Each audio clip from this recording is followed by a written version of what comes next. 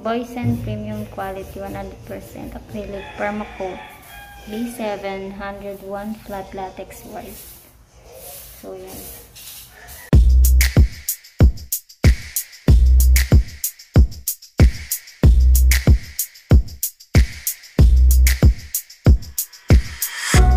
Hey you guys, it's Roka back with another video. So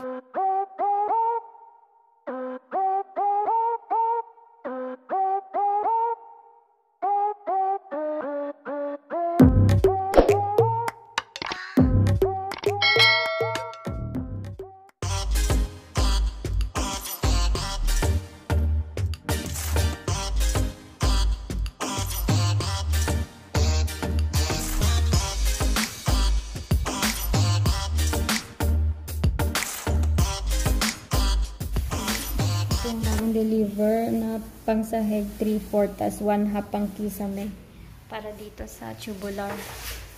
And ito builders na yung quick drying enamel white, polyester body filler, impact and shock resistant. Kasama siyang yung parang toothpaste na super glow hardener.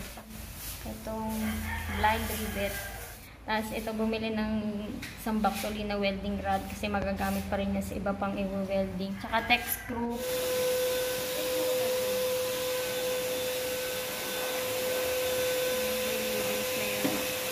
Pinablower na yung alikabok. Yung alikabok ng minita. Ayun na nga. Tapos na tayo mag-skin coat and nalihan na rin siya kahapon. So, ngayon magpipintura na siya. Tapos hindi tayo masmakaya na. So, diba guli dito kasi nasinip. Hinahanap pa kung saan nanggagaling yung sinip.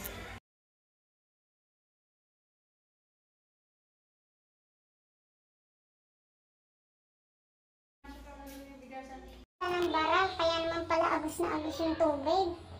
Ayan o, ito yung pinagtakal to nung naglagay ng PVC, hindi natanggal.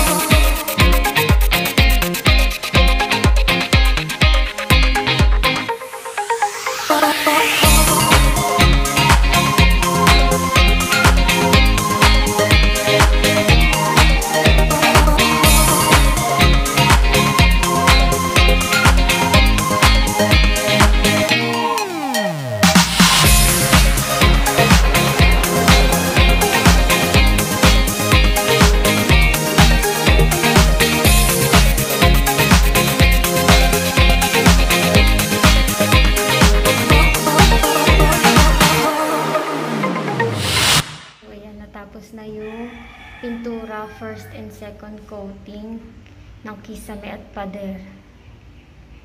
And inilatag na muna yung isang 3/4 na plywood. So, good morning. So, kahapon natapos na magpintura, mag-skin coat, rehas pintura, first and second coating.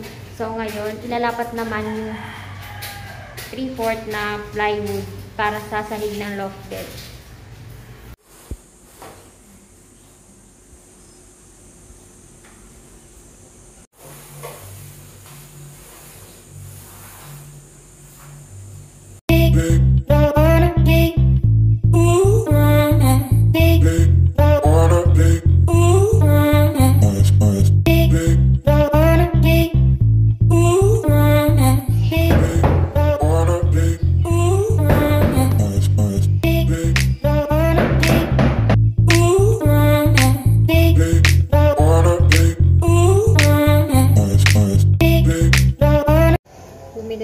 Expansion bolt para sa loft bed.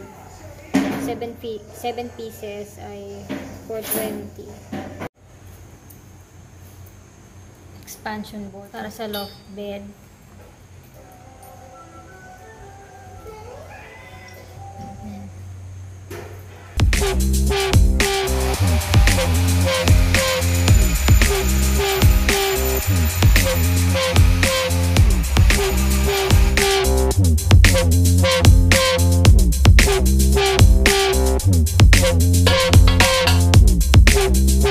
Expansion board, ginagamit siya sa mabibigat na bagay na gusto mong ihang para mas maganda yung kapit, mas matibay yung kapit sa wall.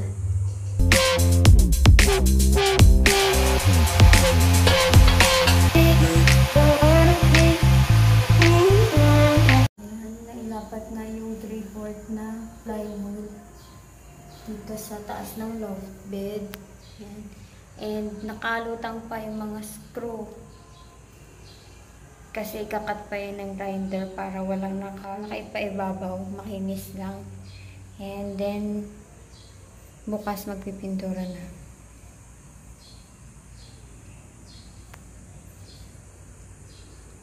Good morning. Pagpatibay ng ating loft bed kapag walang ibang magsasala ng pressure sa ilalim. Kapag mabigat yung ihahang, kailangan merong wall bolts or expansion bolt. Hindi ikutin pa yan. Pag inikot yan, bubuka naman yung parang pa-butterfly niya sa loob. Yun. And ito, double walling to na gamit ang 1/4 na plywood. Yan. Hindi makapasok today yung mason natin dahil masakit yung katawan niya. Siguro sa paglalagari kahapon ng mga 3/4 na plywood. So, bukas na lang ulit. And sobrang dami niyang sininsil kahapon. So, bukod sa grinder, meron pa siyang sinisinsil. Gamit yung mga mano-manong pansinsil. So, nakakapagod talaga siya. Kung bago pa lang po kayo sa channel ko, please don't forget to like, comment, share, and subscribe. And paklik na rin po ng bell button para naman po ma-update ko kayo sa mga susunod ko pa po na uploads. See you on my next video, guys. Bye!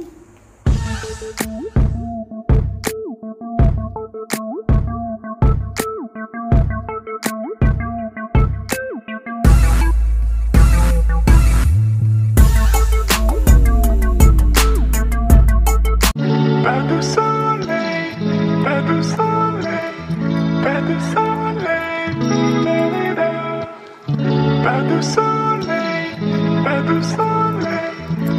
soleil,